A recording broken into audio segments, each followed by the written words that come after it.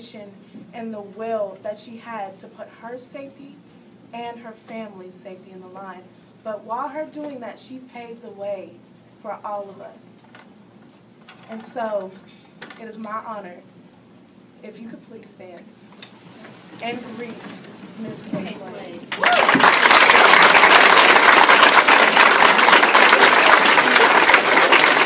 It is a pleasure for me to be here, to talk with you, to tell you my story.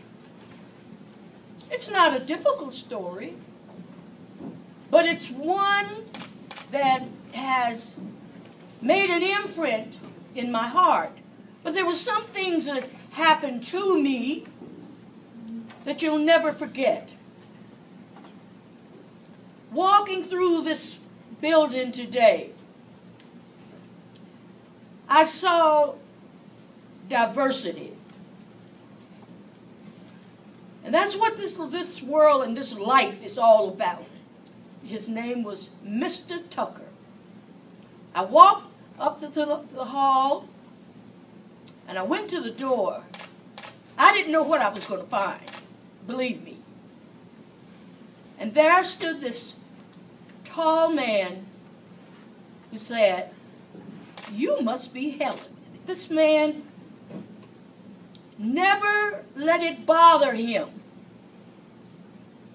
that I was in his class. Now, one of the strange things was the students, they didn't bother me. They just ignored me. So what I'm saying to you is, don't get in these streets. Don't throw these books aside, but use your mind. Be comfortable in your skin. Do you understand?